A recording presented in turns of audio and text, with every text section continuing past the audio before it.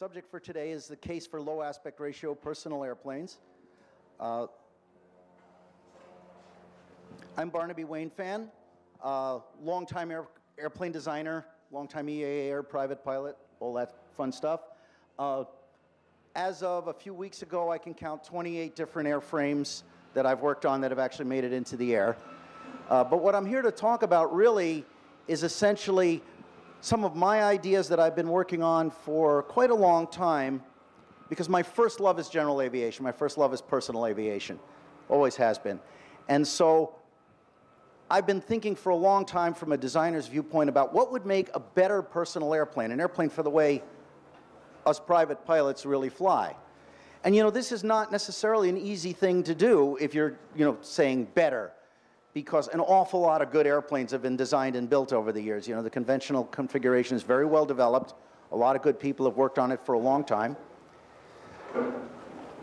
But we're reaching the point of diminishing returns in terms of what the conventional configuration can do for us. There's still incremental improvements happening, and they'll probably continue to happen. And don't underestimate the value of incremental improvement by any means. But I wanted to look at a different approach and see what we could learn. So, before you try to solve a problem, you need to pose the problem, even to yourself. And so one of the questions is, what do private pilots really want, really need? And there's this lovely concept in economics called revealed preferences.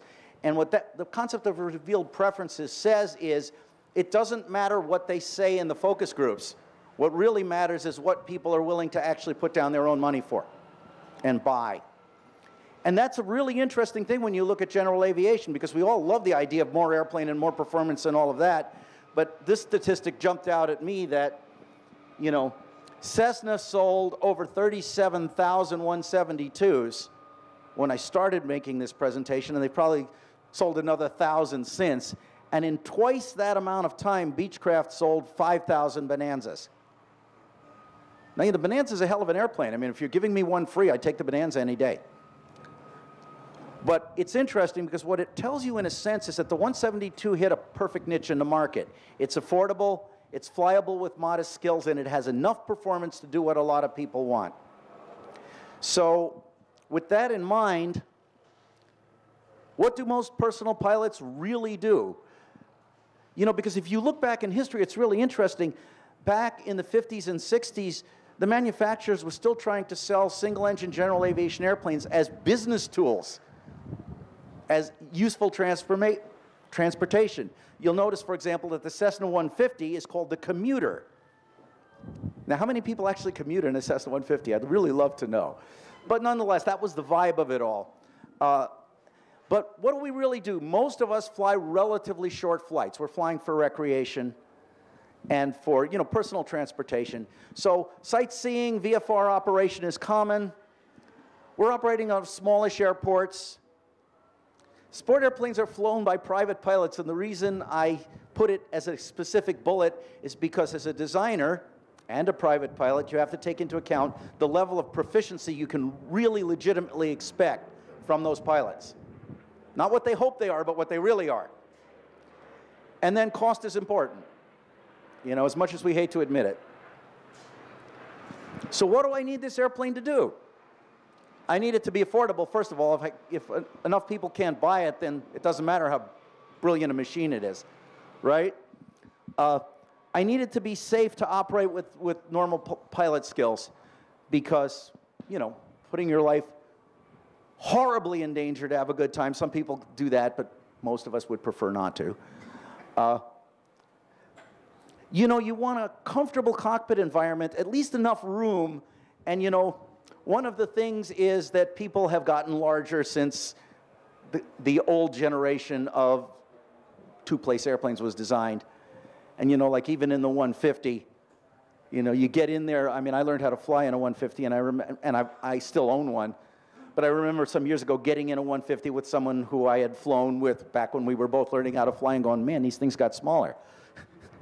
Well, maybe not.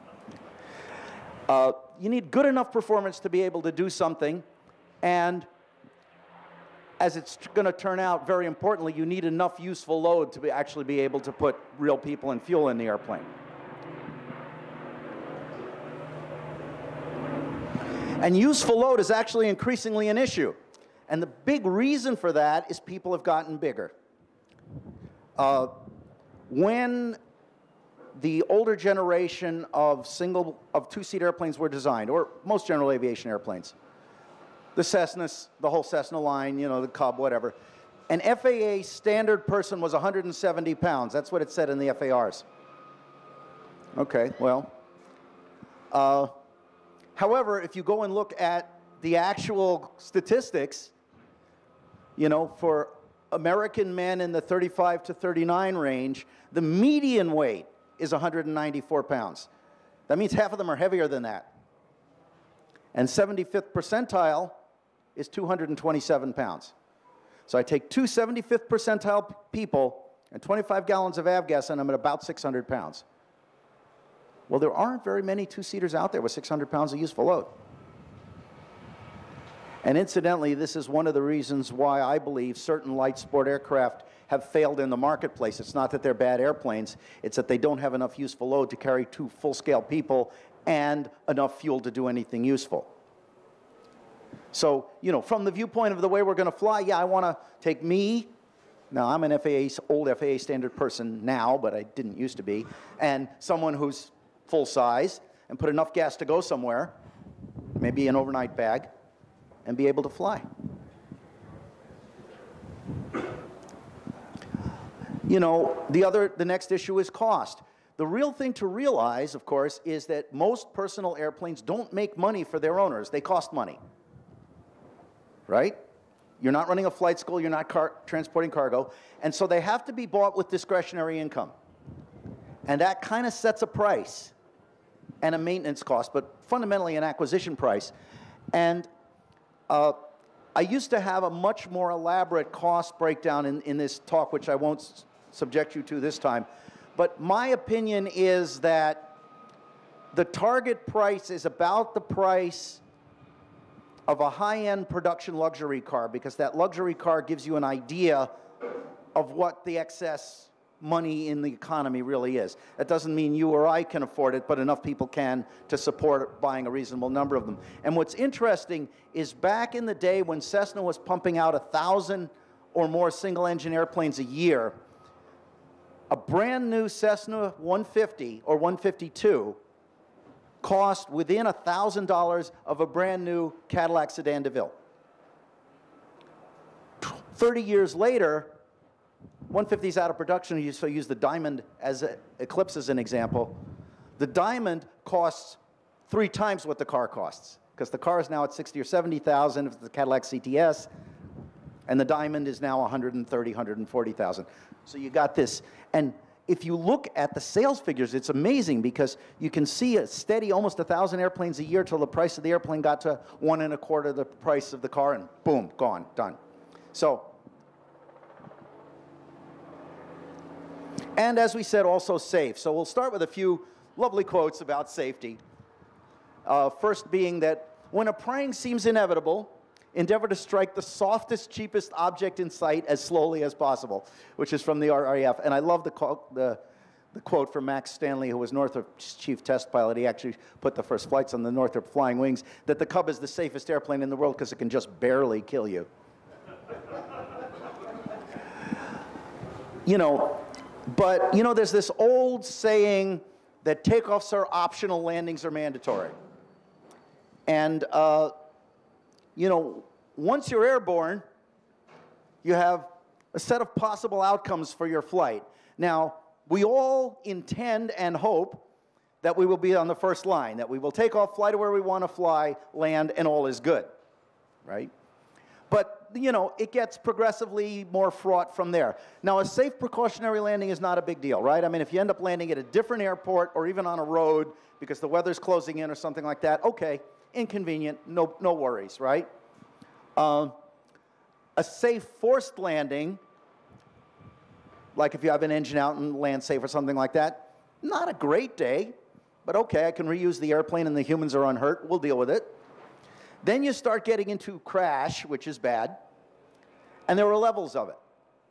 You know, if you damage the airplane but not the people, as I know from personal experience, once you get over being really badly shaken up, you realize it's still a good day. If you walk away from it all undamaged and you sacrifice the hardware to save you, full points, take it. You know, and then it gets progressively worse from there to unacceptable, right? Everybody's supposed to go home alive at the end of the day when you fly, right? The interesting thing is every one of the acceptable outcomes requires the pilot to maintain control of the airplane. If you look at the vast majority of fatal general aviation accidents, they involve some form of loss of control. And the reason for that is this. This is a bunch of crash survivability data, affectionately dubbed by somebody I know as the curve of doom. But what this is the speed at which you arrive at the unintended arrival at the ground plotted against the angle of the flight path when you get there. And there's an awful lot of interesting stuff that happens on this curve. If you're above that purple curve, you're dead. Okay? So there's a couple of things here that's fascinating to me. The first is if you look on the lower right corner where that curve intersects zero impact angle, it's about 78 knots. Now that sounds very slow to us airplane people, right? But imagine this, 78 knots is about 95 miles an hour. So an uncontrolled, flat impact on random terrain at 78 knots is roughly equivalent to me putting you in your car, disconnecting the steering and brakes, and then kicking you off the road in a random place at 95 miles an hour. Not a happy thing. The other thing that's interesting here is if you look at around 60 knots, you can see that the FAR Part 23 single-engine stall speed regulations make a lot of sense because it's about a 30-degree angle. Best L over D glide into the ground is much flatter than that. So what it says is if I put a few knots for stall margin, glide into the ground under control at best L over D, I'm probably going to live through it. And then on the other one, on the upper right in your coordinate system, 45 knots. Incidentally, the stall speed for light sport. What that tells you is, as long as you don't fly into a brick wall, you'll probably live. So, a lot of information in this curve about what does a designer care about. And that, feeds into the idea of how much pilot skill do I need. The pilot's got to be able to maintain control of the airplane. And the thing you got to realize, if we're honest with ourselves, first of all, private pilots don't fly that many hours a year, right? You just don't have time. And when you go out flying, you're rarely actually doing proficiency drills. You're out there saying, finally get to go flying. Let's go look at the stuff. Let's go get a $100 hamburger, whatever, right? And so from a designer's viewpoint, what this means is the airplane has to save the pilot because you cannot depend on the pilot to save the airplane. You cannot depend on the pilot to compensate for bad flying qualities. And, if you look at it, loss of control and stall spin is still a big deal. And ideally, you want an airplane that if the pilot does something dumb, will wait, maybe buff it, shake a bit, whack them upside the head, say, hey, boss, stop that, and not jump out from under them. So these are the kind of characteristics you want to get in a good sport airplane configuration. So, a lot of people have been working on this, and usually the approach is to improve conventional airplanes. But, most of the development's been done. We've done things to improve performance with laminar flow. We've reduced weight with composites on some. With the discontinuous leading edge cuff, we've gotten to better stall spin resistance. BRS is, I think, a wonderful invention. Boris Popov is one of my heroes. And, it's only taken us so far. So these safety improvements are definitely good, but they haven't really fundamentally changed the picture. And there have been lots of attempts to reduce the cost of building a conventional airplane. And once again, if you look at things like beaded skins to eliminate ribs, which require a lot of expensive tooling but do work, or the airplane in the lower right there is the Amy Trojan, which had symmetric airfoil wings with external ribs, so that all four skins were interchangeable. and flat plate tail surfaces to take cost out, but it didn't reduce the cost enough to majorly move the needle, and the cost-performance trade wasn't enough better than the other airplanes that were available to fundamentally change the picture. So, you know, what do we do? Well, first you call Monty Python for your engineering department and say, and now for something completely different. And please understand here that I am in no way impugning Randy Schlitter or the S9. It's a great airplane. But the point here is to completely change the architecture, and the reason I use the S9 is it's got the same engine as the Facetmobile. And the Facetmobile actually, in some respects, will outperform the S9, and it's not inferior in any performance parameter. So that kind of gives you an idea that that configuration is competitive with the conventional wing body tail. So what I'm going to talk about essentially now is some of the reasoning that got me from here to there. You know, it wasn't just pluck it out of midair. And, you know, what are the implications of that technology? You know, standard design approach, and one of the reasons, by the way, the wing body tail configuration has survived for so long, and it's actually a very good configuration, is because the functions are decoupled. The fuselage contains everything. The wing generates lift. The tail creates stabilization and control power. And you can think of each one of these things individually and then stuff a structure in it so it doesn't break, and you've got a quite viable airplane. But if you go to an approach, and you know, in the industry they have a fancy name for it, they call it multidisciplinary design optimization. But if you basically go into an approach that takes all of these things into account simultaneously, so I'm looking, for example, at the effect of wing configuration on structural weight and things like that, you can sometimes come up with something very different and potentially better. And essentially that's what I've been doing. So, you know, one of the things I was always fascinated with, even from very early, is the flying wing. I mean, this magnificent thing was, you know, I had that print up on my wall when I was in college. And Jack Northrop articulated it very well. The idea was to come up with a type of airplane in which all of the functions of a satisfactory flying machine were completely contained within the airfoil. In other words, everything on the airplane's working for a living. There's not aerodynamically, there's nothing that's just being dragged along. And, you know, the original YB-49 and later the B-2 proved that he was right in terms of efficiency, in terms of range payload performance. And, you know, you can generalize that to a whole range of configurations where everything lifts. You know, over a wide range of aspect ratios, all the way from the YB-49 down to the X-24. And, you know, in the upper right there, the X-47, which I had the great honor of doing the aero design on. Just to give you an idea of what you can get out of a configuration, that airplane has an aspect ratio of 4 and a max L over D of 19. You know, pretty cool. But, you know, the point is that that basic concept that Jack Northrop articulated of putting everything inside the one envelope doesn't require the airplane to be a high aspect ratio swept wing.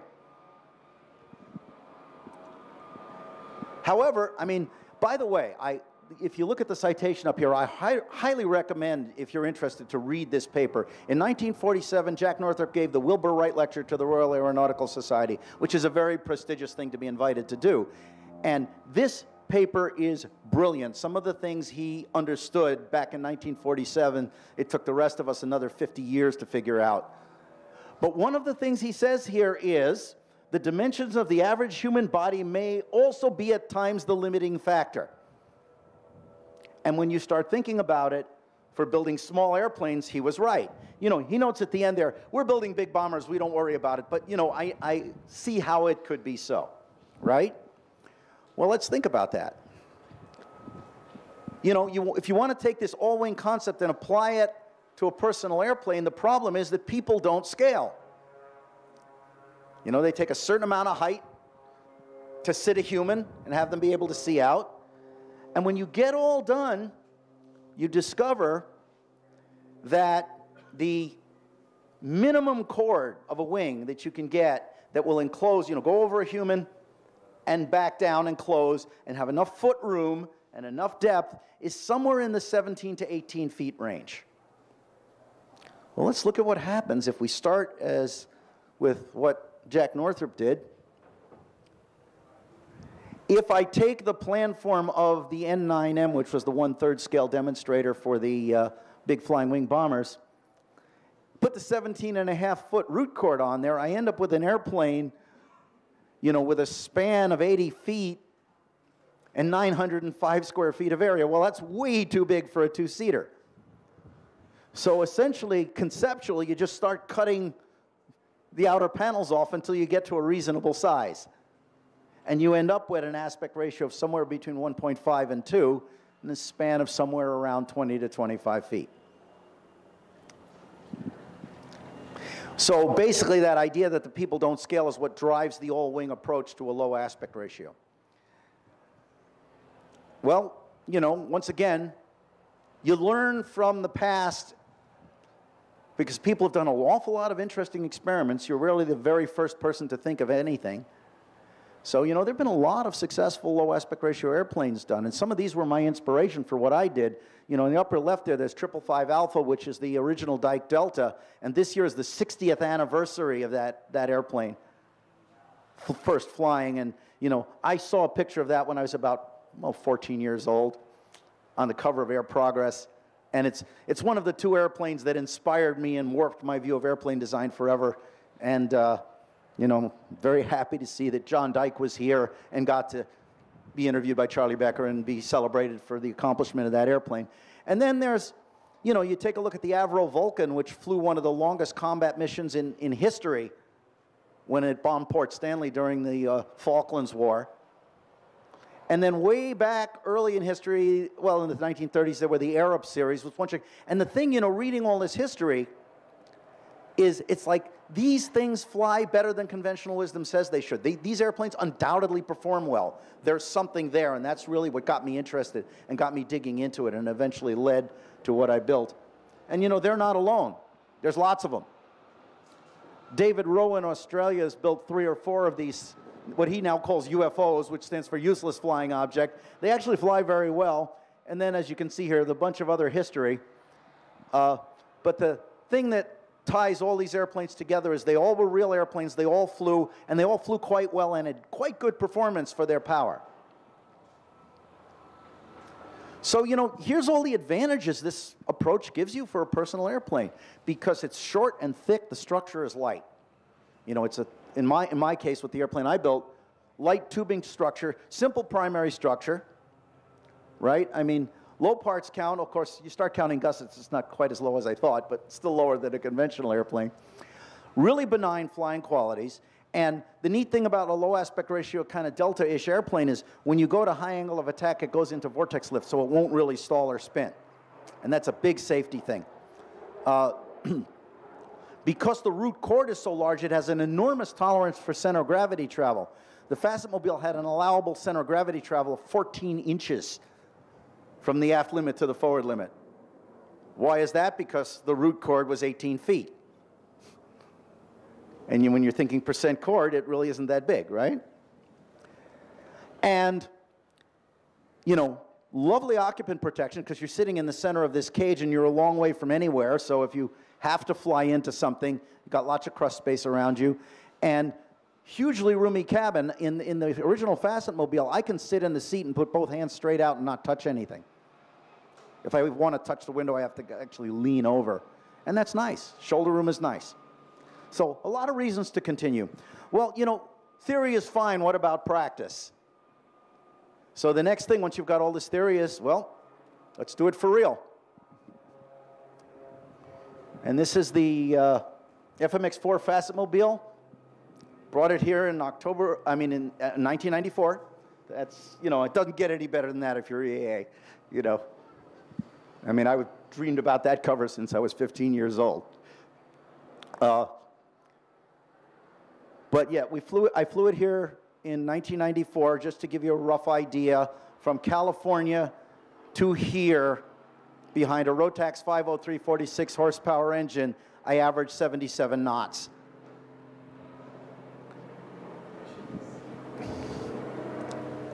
So what were the goals of this thing? Well, the first one is stop talking and start building. You know, you can sketch things all you want.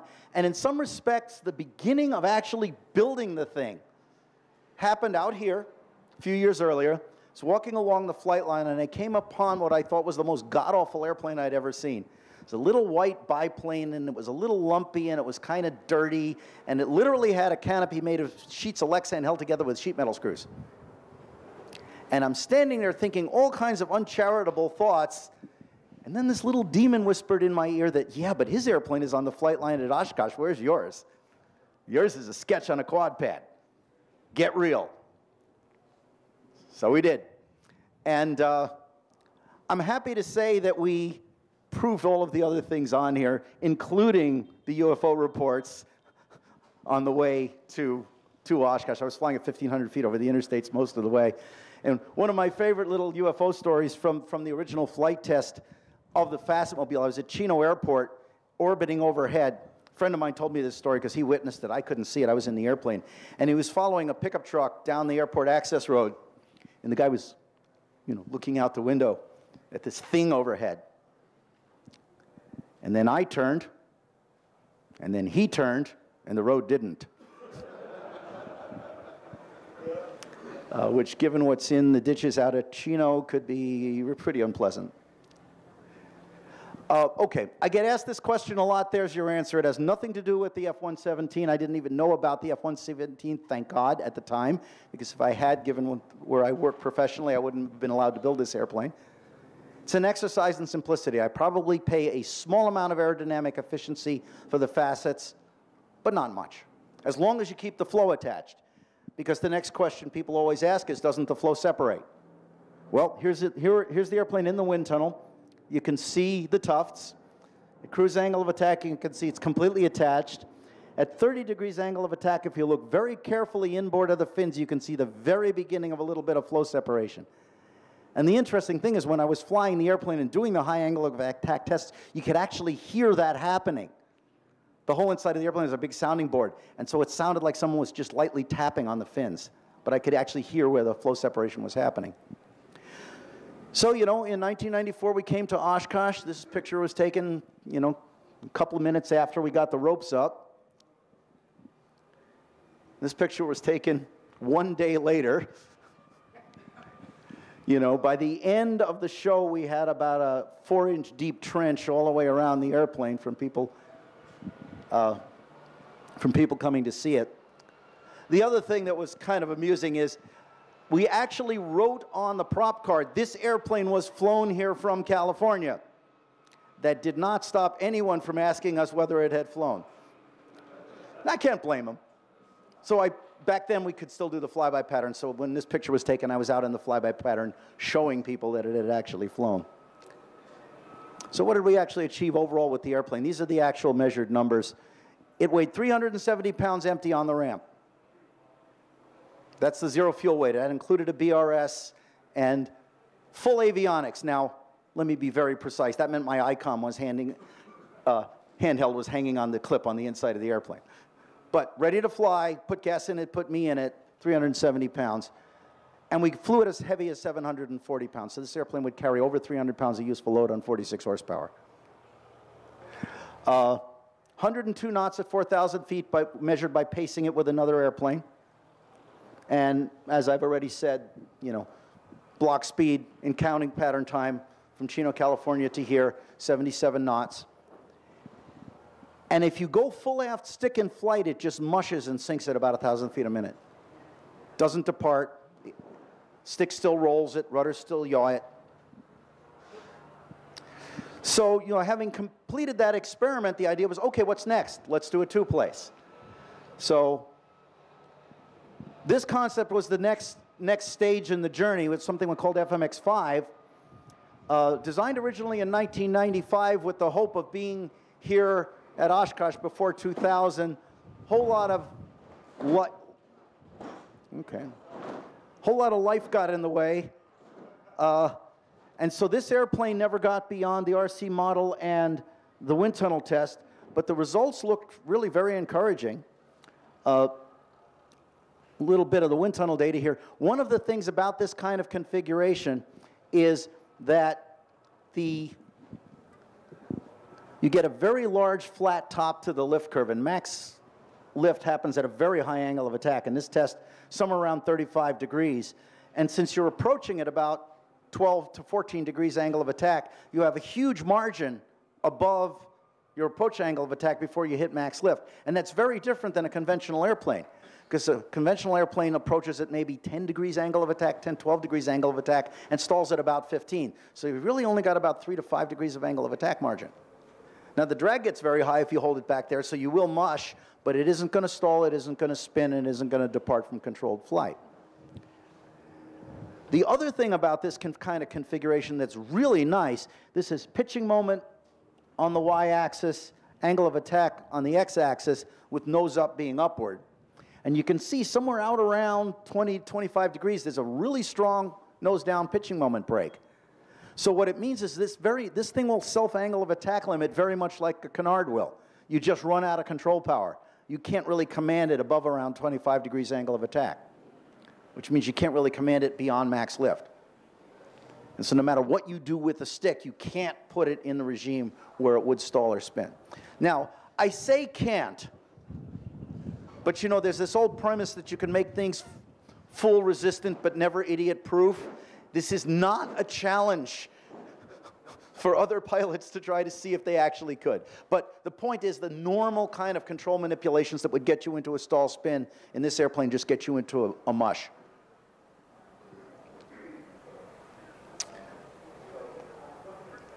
Hello, come on. Okay, which is really important when we get back to the curve of doom. Because what it says is, you know, if I lose the engine in my 150, yeah, if I stall it, I'm still going fast enough to seriously hurt myself. Whereas in the low aspect ratio airplane, I can just mush it into the ground at quite low speed and live through it. Because, you know, the killer in the stall spin usually isn't the speed, it's the impact angle. It's the fact that the airplane ends up going in almost nose first. Now in 2004, we did a study for NASA. In previous years, I've gone through that in some detail in this talk. I'm not going to do that this time. But for those of you who want to get the citation, there it is. And you can also, if you go to facetmobile.com, you can click on and download this entire report. And it actually has a lot of the stuff I'm going to get into shortly in much more mathematical detail than I'm going to subject you to today. Because having demonstrated, yes, it does work, the next question is, why does it work? You know, conventional wisdom says low aspect ratio is inefficient. But the numbers say, well, this airplane does pretty well for the power. So what's going on here? Well, really what's going on here is this. If you step back and look at the airplane at a system level, what's the mission of an airplane? It's to transport payload from A to B. So what I care about is not lift to drag ratio. What I care about is payload to drag ratio. And what that means is, in effect, the lighter the airplane is, the less airplane I'm transporting around, the bigger the percentage of the airplane is payload, the less aerodynamically efficient it can be because it's carrying less and get away with it. I'm not even going to get into propulsion. The second law of applied aerodynamics to us aero guys is it's always propulsion's fault. You know, the engine is what it is. So if you're thinking from an airframe viewpoint about how to improve efficiency, this is where that multidisciplinary idea comes in, because what you're basically doing is trading structural efficiency against aerodynamic efficiency. And when you go through all the math, the payload to drag ratio turns out to be a lovely simple number. It's simply the lift to drag ratio of the airplane, which is the aero part, multiplied by the payload percentage of the takeoff gross weight, which is the structural part. And the basic idea here is if I do something that hurts it aerodynamically but sheds weight faster, I actually come out ahead if the payload is constant. And once again, this idea is not original to me. I read this paper in a 1965 issue of the Royal Aeronautical Society journal. This design is actually the ancestor of all of Airbus. This was a design for something that was called the OG Aerobus. It was designed by a gentleman named G.H. Lee at Handley Page Aircraft. And what's interesting is they were looking, if you read his paper, they were looking at a flying wing airliner, and they laid it out, and they were horrified when they got all done to discover it had a much better L over D than all their conventional ones, but it burned just as much fuel to take the passengers. And Lee was smart enough to realize it's because we have all those empty wing panels and we're carrying all that extra weight around. So he just started cutting the tips off. And things got better and better and better, and then he said, okay, well, it looks kind of clunky, let's blend it a bit. Came up with this configuration, and this paper has a lovely articulation of how saving weight up to a point improves your transport efficiency faster than losing aero efficiency. It's unfortunate this airplane was never built. It got as far as some wind tunnel. Interesting thing is, as soon as you go to higher aspect ratio in a wing body tail, and once again, you get down to first principles. If you take a look at it, and once again, you know, those of you who are pure aero geeks, feel free to do the math.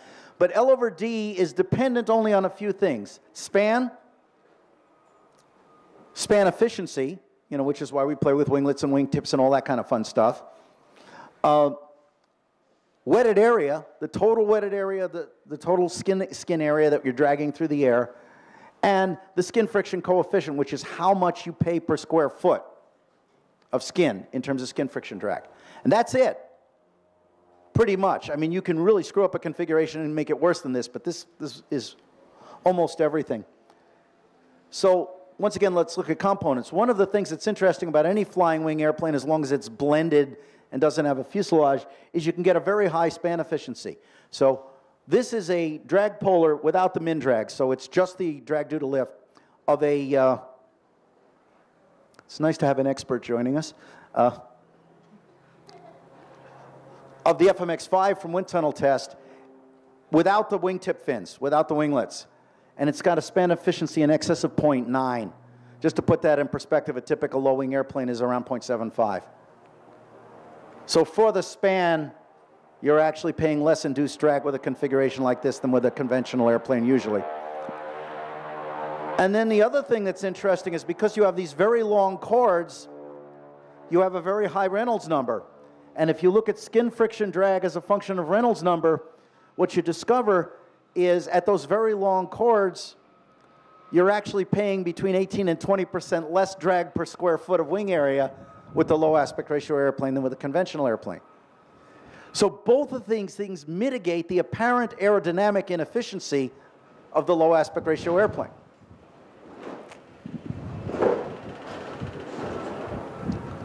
And this is what I just said. So once again, let's go look at data. Well, let's compare two airplanes dear to my heart because I'm a Cessna 150 owner and I love them, and the Facetmobile. And this will illustrate why the multivariate approach really is the way you want to think. Because if I look at simply lift to drag ratio as a function of airspeed, the blue curve is the Cessna, the green curve is the Facetmobile.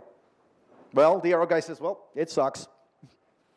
Right? It's worse everywhere. Why would you want to do that? Now I put the payload fraction into the picture and look at transport efficiency. And when we get out to where we actually cruise, the low aspect ratio airplane is actually as good or slightly better.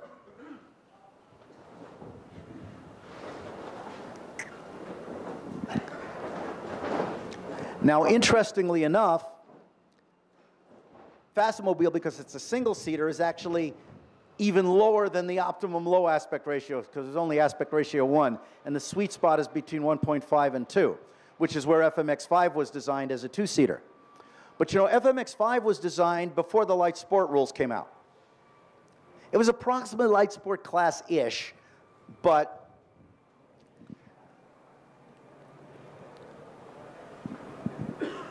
you know, and the NASA study was focused on cost reduction with automated manufacturing and things like that. So, you know, for the light sport rules, it looked like, let's take another pass at it. Let's do something that's LSA compliant, that I can build with my skills, and so this is the airplane that I am now building. FMX7 in my designation list, christened the Bat Ray this year. This is a wind tunnel model at the Cal Poly Pomona Wind Tunnel. And this is the airplane I'm building at home in Independence. I'll tell you a bit more about it as we come along here. Because the light sport rules have the mandated 13-20-pound max gross weight. So that makes that payload fraction really important if you want to get enough useful load to be able to fly 2 full-size people in a reasonable amount of fuel. 1 or 2 seats. Also, interesting, the light sport rules mandate stall speed in cruise configuration, not flaps down. And what that does is force you to a low wing loading. Well, the low aspect ratio airplane already intrinsically has a low wing loading. So you get the stall speed en passant almost as you get the rest of the airplane put together. So one of the steps along the way is we built a 18% 4-foot span RC model. Originally we flew with those, you can see the twin fin configuration, and flew really well. The inverted V-tail came along later, and I'm going to talk about that a little bit. This thing flew really wonderfully, and one of the very cool things with today's technology is we also had a Pixhawk autopilot in it, and we were able to data log. And I was able to compare the data from the RC model with the data from the wind tunnel, and they correlated shockingly closely. But as an engineer, that's a really cool thing, because if I use one piece of apparatus to measure something one way, and another piece of apparatus to measure the same thing a completely different way, and the numbers match, there's some hint that you might be close to the truth. So it's very, very gratifying to have that happen. Now, I've been working with Cal Poly Pomona for probably 30 years, and some really good young people stepped up and wanted to work on this as a student project. And so they did a bunch of CFD analysis, and I won't share any of the results from that. And then we did 2 wind tunnel entries in the Cal Poly Pomona wind tunnel, which is a really nice little wind tunnel. And I'm also happy to say that 2 of the kids who worked on this now work for Northrop Grumman, which is my employer, so we found some very good engineers along the way too. So here's just to give you an idea, tough pictures of the new configuration with the, you know, it slightly around maybe approach angle of attack or so, and you can see it's just starting to form a little bit of a vortex on the leading edges, otherwise nicely attached flow. But along the way, we tested a bunch of tail configurations. And I kind of was intrigued by the inverted V-tail for 2 reasons. First of all, well, you know, in empennage design, the devil is in the V-tails. I mean, no way around it. But I liked the idea that the 2 tails would brace each other structurally because they join. And then the other trick I can play with that is to bias the rudders outward for pitch trim. You know, some of the Dyke Deltas have a little T-tail on them to help trim so the elevons aren't so far up to trim. I'm going to do this with the rudders on the Bat Ray. So to share a little bit of the data, I have learned something in the years since FMX5. So here's the lift versus angle of attack curve for Bat Ray. And first of all, you can see that the max lift is about 20% better than the FMX5 was. And once again, you can see the flat top lift curve. And we never could stall it because the tunnel support system would only go to 38 degrees angle of attack.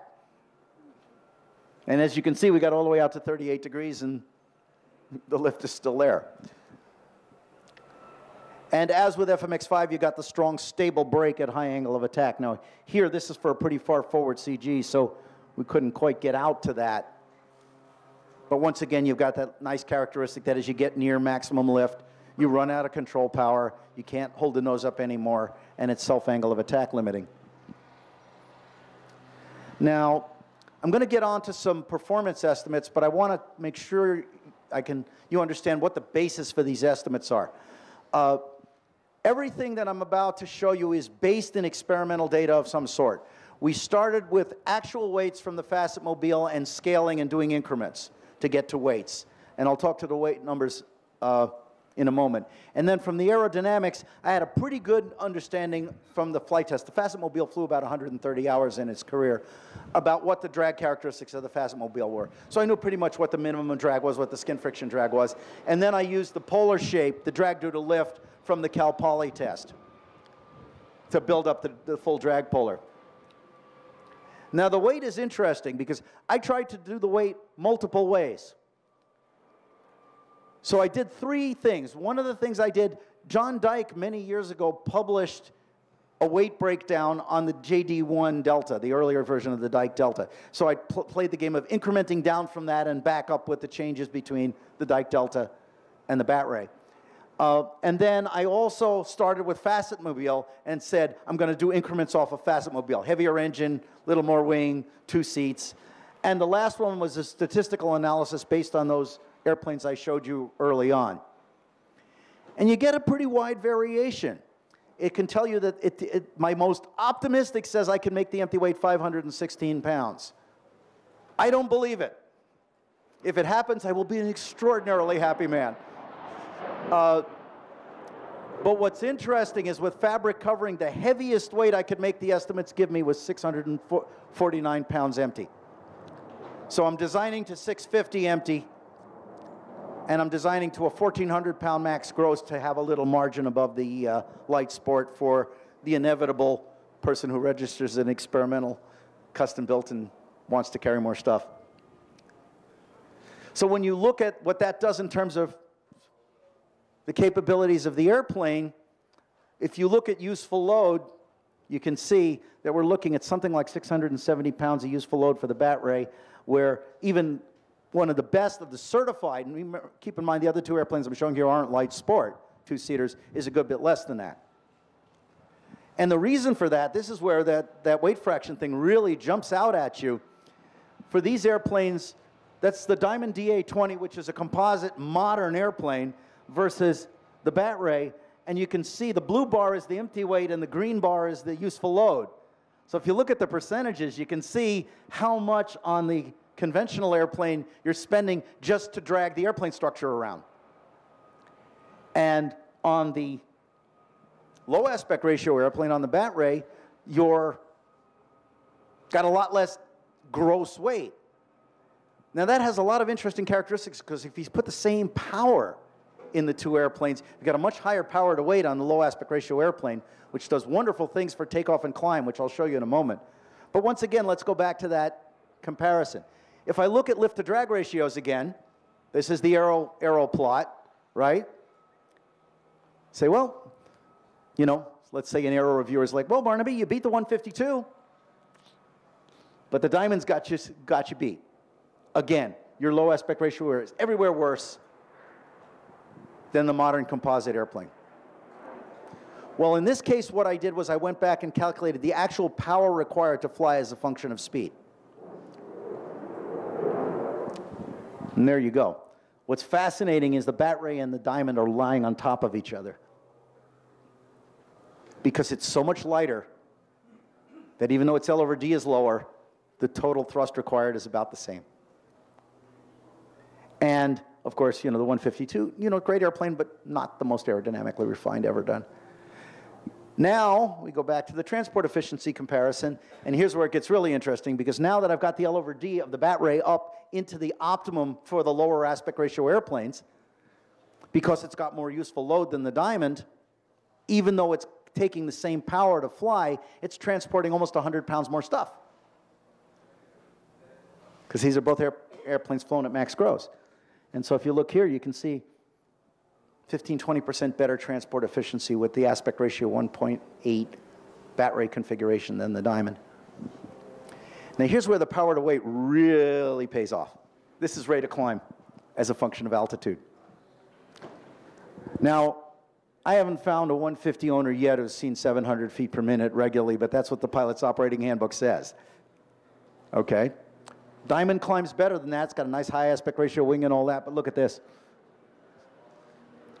Because rate of climb is a function of excess horsepower divided by weight, even though the Bat Ray takes the same amount of horsepower to fly a given airspeed, so it has the same amount of excess horsepower, it weighs a lot less. So it climbs better. Now, once again, if I get anywhere near those numbers, I'll be thrilled. If I can really take off, peg 90 knots, and climb 1,600 feet a minute at 90 knots, that's going to be a real fun airplane. The other place where the power to weight and wing loading really pay off is takeoff roll. Because at the high power to weight, it accelerates faster, and with the low wing loading, it takes off slower. So Bat Ray will break ground in about 400 feet and be over the 50-foot obstacle in about 700 feet, about when the 152 pilot is thinking of rotating. And by the time the Diamond rotates, he's gone. He's over 1,000 feet, probably.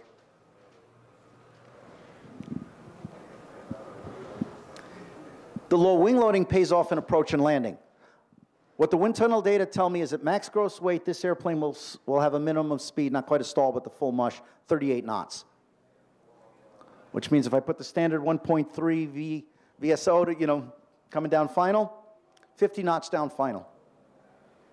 You know, and, you know, there's nothing wrong with coming down final at 60 knots like you would in a 150, but it's that much slower. You mean you land that much shorter, you're that much safer.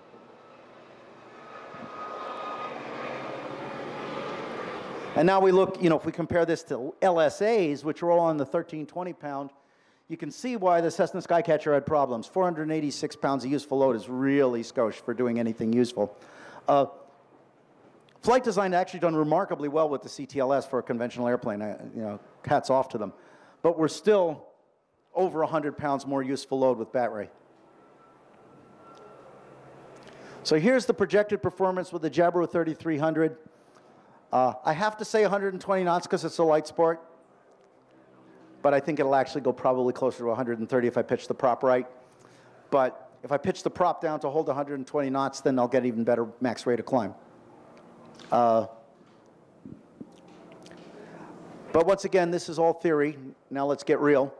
This is the layout of the actual structure in SolidWorks. This is what we're building. And with that, that's the theoretical part of it, and I want to give you an update on what's happening on various low aspect ratio related projects that I'm involved with.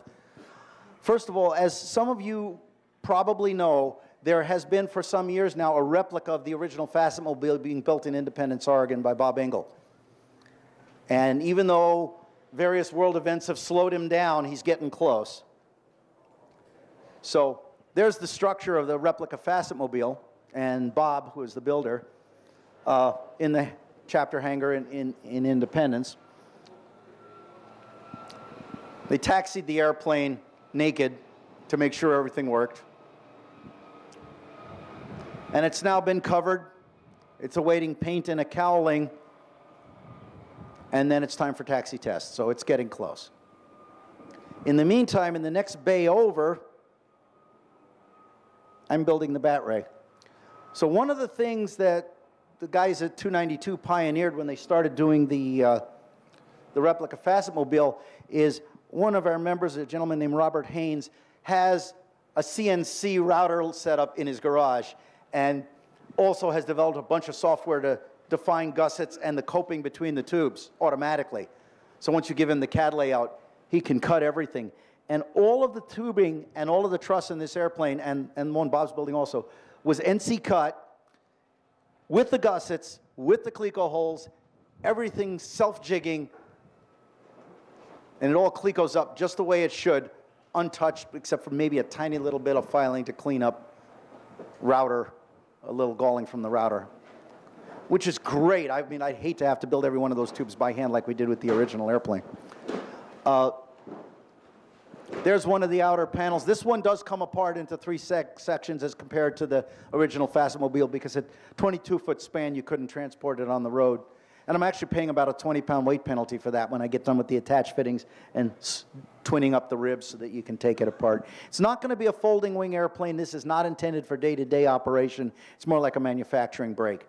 Hopefully, we'll assemble it for flight once, and that'll be it. But if you ever had to take it apart and transport it, you could. So there's both outer panels, fully Clecoed up. And then as of about a week ago, there's the center section. So you can finally see the cabin. The cabin in this thing is 84 inches wide across the shoulders. Because it's from there to there, it's between the floor panels, there's 4 feet. So you're going to have lots of room. I'm not going to sit people way, way out to the sides, but it means if you put 2 people side by side on about 24-inch centers, lots of shoulder room, center stick between the two occupants so that you can share that. But there's lots of room on the sides. You're never cramming yourself in there. Here's another view looking from the back. The tail, the inverted V-tail will mount off of the back of that little delta shape. Pair of tubes right there. And so kind of in summation, this combination of low aspect ratio, NC building, lightweight, can really do something quite wonderful, I think, for light airplanes. You're going to cruise as well as a conventional airplane. You will probably carry more payload, shorter takeoff and landing, as reasonably immune to stall spin as you can make any real aerodynamic configuration, low landing speed, and all of those things, I think, will build an airplane. It'll be a great personal airplane because it'll be safer, it'll be more useful, it'll operate out of shorter runways, and the fate is kind, it'll also cost at least a little less. And with that, I think it's going to be a great personal airplane. That's why I'm putting in the time and effort to build it. And so with that, that's the end of my prepared material. I'll open it up for questions in a moment. I will point out on the bottom here my website, and it is wainfan.co, not wainfan.com. And also, I have a newsletter where you can, the URL there, you can subscribe, and I send out periodic updates on how things are going. So with that, I'll open it up for questions. Yes, sir? How do you get in it? How do we get in it? The question that never goes away. Well, it's actually one of the trickiest things about designing a low aspect ratio airplane. On the Facet Mobile, we had a hatch in the floor and you came in from the bottom. On Bat Ray, I am going to have those floor hatches in, but I'm also going to have, right up in here, I'm going to have smallish, openable window/hatches. And if I could come up with a decent boarding ladder design, it'll be possible to get in and out that way also. But the other thing is, those doors will be for emergency egress if you need it. You know, one of the things I really like about the idea of having a door on the top and a door on the bottom is it doesn't matter whether you're right side up or upside down, you can get out. But it is a big problem because, you know, one of the things you think about, this airplane is so light, if I just put a boarding step under the leading edge and tried to step up, it'd tip over. You know, and you know, if you look at it, the Dyke Delta people have come up with various ways of making ladders and things to get it. But yeah, it's one of the bigger problems. And it's also significant because, you know, the whole top of the airplane is part of a lifting wing. So you don't want a real big door or a real big canopy because if it pops open, you just blew a huge hole in the top of your wing. And that will not do wonders for your flying quality. So still making progress on that. The way we're doing it now is the small hatches on top and the floor hatch on bottom, which will be more than adequate for ship one, and then we'll evolve from there. Two questions. First of all, you get one, Ed. 1.5. Okay, I like you. If you get slow on approach, can you generate a high sink rate that you can't recover from with power, or you'll always be able to recover from power with a high sink rate if you get slow on approach? The second question is, what's the ride and turbulence like? Okay. The first question is essentially the backside of the power curve. If you get slow on approach, will you generate a high sink rate? The answer is, if you really, really tried, you probably could, but you'd have to work at it. In other words, if you just get a bit slow compared to your target, at least this was my experience flying Facet Mobile, even 10 knots slow, say, it's like, sink rate's getting a little bit much, let's punch the power and unload a little bit, and no significant altitude loss. And second, ride in turbulence. Yeah, once again, the wing loading is very low, but because a low aspect ratio airplane has a very low lift curve slope, that means that the lift increment per angle of attack is a lot less than a high aspect ratio airplane. That helps mitigate it. So at this wing loading, the ride in turbulence will be roughly equivalent to, say, a 150 or a 172. I would say Facet Mobile was roughly like a Cub. The feel is different.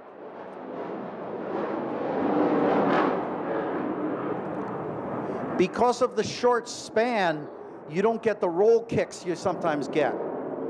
So the motion is more heave and yaw. So if you get hit by a side gust, it's very directionally stable. It'll weather vane right away, which was a little disconcerting at first because you'd be flying along and the nose would just do that. And then once I realized, yeah, it does that, it'll come back in a moment, don't worry about it, it's fine. But in terms of the general G loading and how badly you're getting beaten up, it's comparable to I would say, other light airplanes. Yes, sir. What about crosswinds? What about crosswind stability? Actually, a very interesting characteristic of this, you see how it's got this kind of shape, right? So it doesn't make much side force in crosswind. It wants the weather vane. So the best answer I can give you is on the way to Oshkosh in '94, in Facetmobile, which has a wing loading, or we used to call it a thing loading, of 3 pounds per square foot. I landed it in 12 knots dead cross one day. Not that I wanted to, but the next fuel stop was a long ways away, and that's what it was doing. And it turned out that as long as I stayed awake on the rudders, it was fine. Because the elevons are really powerful in roll, and the span's short, so keeping that under control was easy. And because of the shape, when the airplane's going sideways, it doesn't make a lot of side force blowing you downwind, but it does want a weather vane. So. Would your inverted V-tail be a little less efficient because of the lever arm versus what you had? No, the inverted V-tail is actually a little more because it's actually sitting a little further back. So it'll have a little more rudder power. Way in the back. What was the covering going to be on that ring? The standard Stitz aircraft fabric. You know, I'm considering Oratex, but the baseline is just standard classic polyfiber. You know, one of the things in general I'm trying to do here, it's a radical experimental configuration, so I'm trying to use dead standard practice for everything else. One experiment at a time. And you, sir? I don't know, the mount for your wind tunnel, or is this going to be some sort of quicker? Oh, no, it's a tractor. No, this is the sting shroud. You know, because, you know, you've got the rigid sting, and then there's a strain gauge balance in the middle of the model. So actually, I had to do some corrections to take the effect of that out of the data. But on this tunnel, there was no way to mount it on a fork mount. Yeah. You love this. I know you love the facets. Yes? Would it perform better if it was nicely shaped? Would it perform better if it's nicely fared? Well, interestingly enough, by the way, if you look very carefully at the tessellation here, I designed it so it's at least theoretically possible to put battens in there and generate a smooth mobile. My estimate is I'm paying somewhere around 5% in parasite drag, which is about 2 to 3% in total drag for the faceting. I would absolutely love to go do another wind tunnel test with a smooth mobile model and a facet mobile model and see if I can put some numbers to that. I have not had that opportunity. Yeah. You said the ideal aspect ratio is 1.5 to 2.5. What happens if you go to 1 or fractional aspect ratio? Well, as you saw with Facet Mobile, at 1.0 it works. But what's basically happening is below about 1.5, you're losing L over D faster than you're gaining structural efficiency.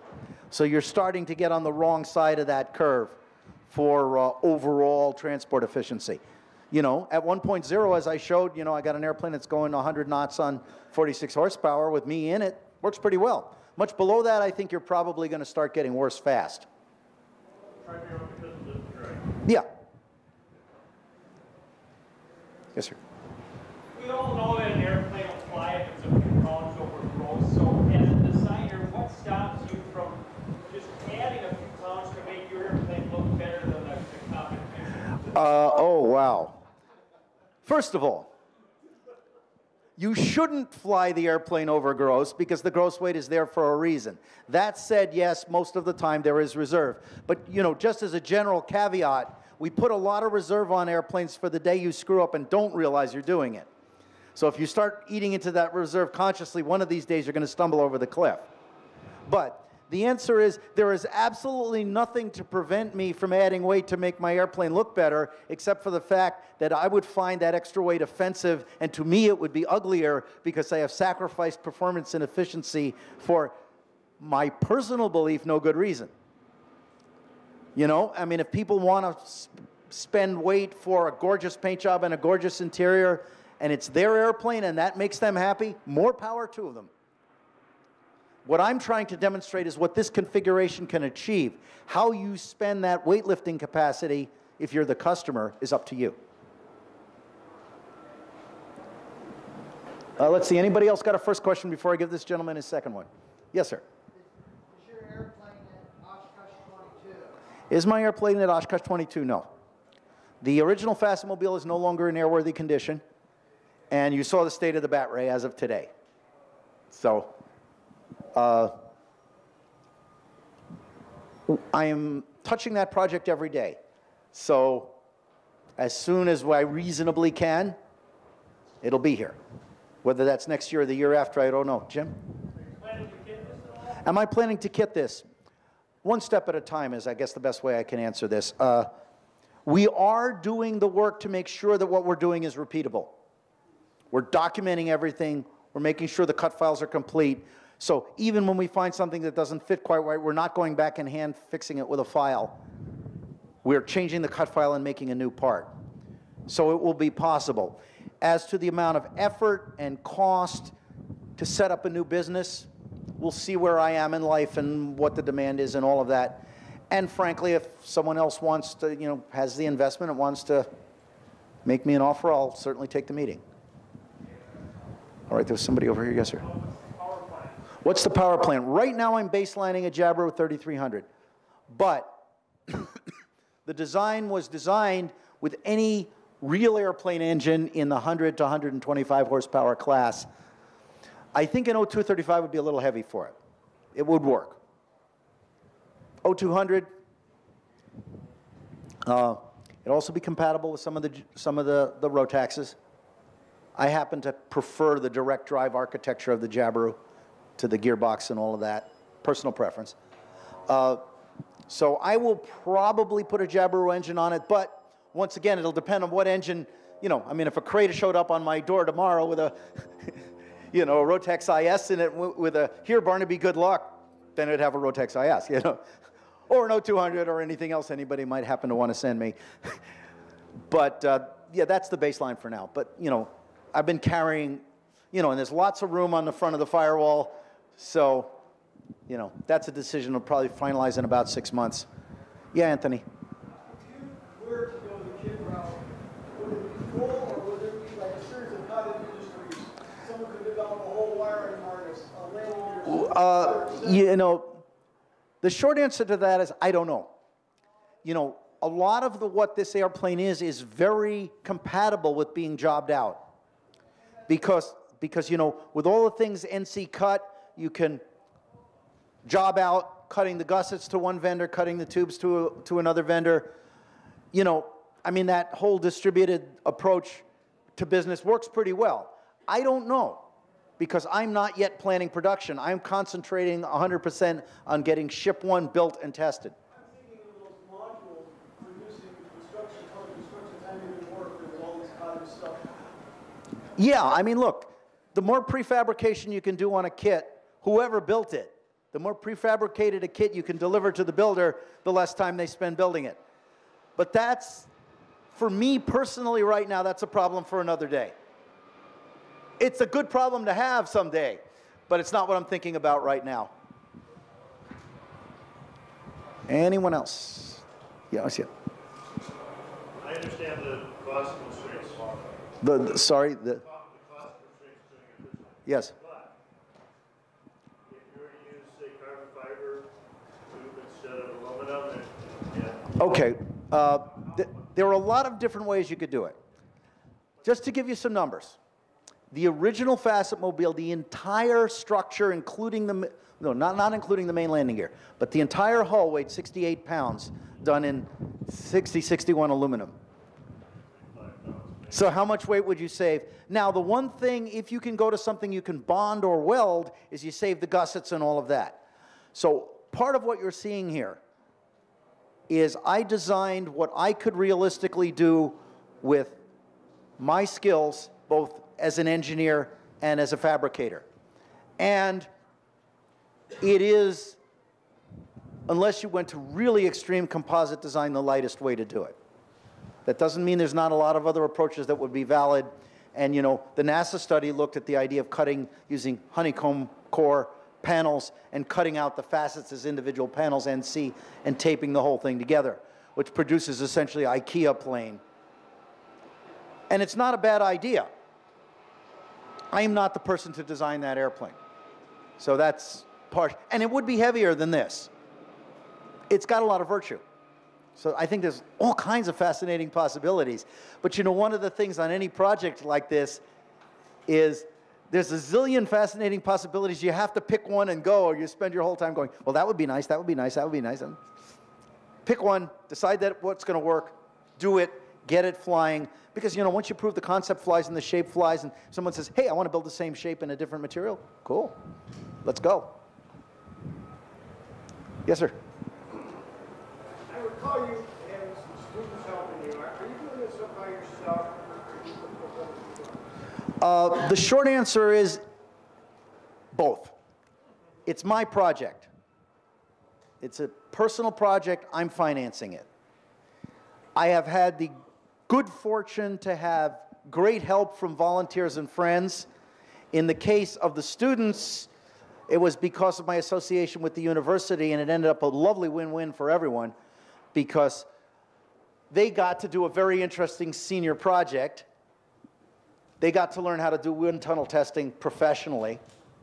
I got a lot of good data, and incidentally, I made sure their resumes ended up on the right desks, and some of them ended up with jobs out of it. So, you know, full points for everyone. The university got to give them this educational experience. I got great data. They learned something. You know, so, and, you know, I have to say, in answer to your question, without Robert Haynes helping me with the, by doing all of this NC work, I would be a year plus behind where I'm at in terms of fabricating it. He's been wonderful. And the whole automated manufacturing stuff that he's doing has been key to this project. You got a new crop of students? It's a little harder to work with them now that I live in Oregon and they're in Pomona, California. So not yet, we'll see. But, you know, it was a wonderful experience to do the two tests. You know, one other thing I'll say about the students is that working with those particular young people really restored my faith in humanity in some respects. You know, we hear all about kids today and all that, but these kids, man, they had the fire, they worked hard, they were interested, and I can see them in their future career. They're going to be great. And that is so cool to get a chance to work with that and maybe make a small contribution to it. So, we'll see. I don't know. As far as what happens next. Yes, sir. Different might this be in a pusher? How much different than might it be in a pusher configuration? At the risk of being snarky, unworkable. Well, consider this. Take a propeller of, let's say, 6-foot diameter. Put it just above the trailing edge. Now, put the airplane at 20 degrees angle of attack, which is the tail strike angle. Draw a line forward from the tip of that propeller to the center of gravity, which is, what, 9 or 10 feet ahead of that?